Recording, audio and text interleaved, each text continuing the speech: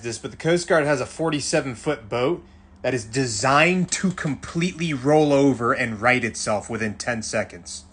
So they basically just call this the MLB, the motor lifeboat, right? It's 47 feet long. I think it's over $1 million to build one of these things, but it's, like I said, designed to completely roll over and it rights itself automatically within 10 seconds.